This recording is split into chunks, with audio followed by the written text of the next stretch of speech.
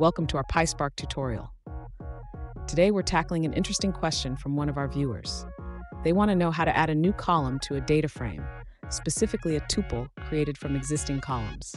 Let's take a closer look at their data frame, which consists of 4 columns: ID, V1, V2, and V3.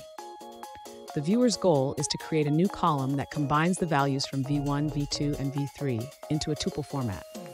However, they've encountered a challenge when trying to implement this using Python syntax. So let's explore how we can achieve this in PySpark and help our viewer out.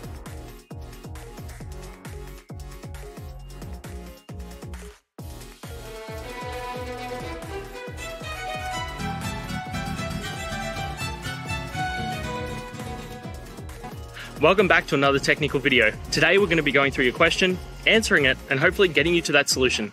Guys, remember to stay just a little bit crazy just like me and get through to that resolution. Now, let's get started.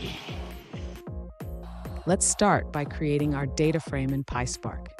We will use the create data frame method to define our data.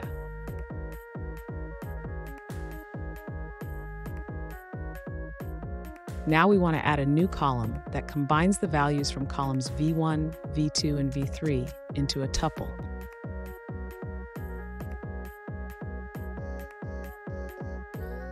After adding the new column, let's display the updated data frame to see the result.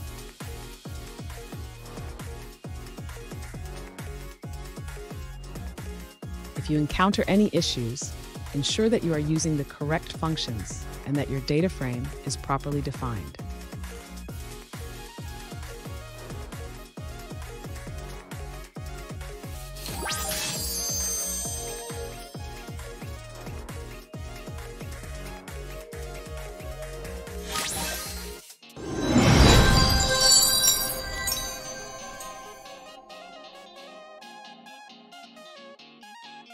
Let's now look at a user-suggested answer.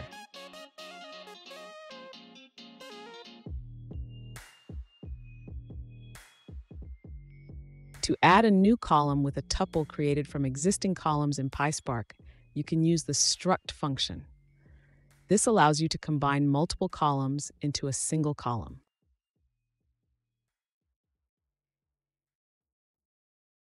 And that's it, guys. I hope this video helped get you that answer that you're looking for. Now, I'll see you next time. Please subscribe for more question and answer videos. And if you have any more, please shoot them through in the comments. Have a good one.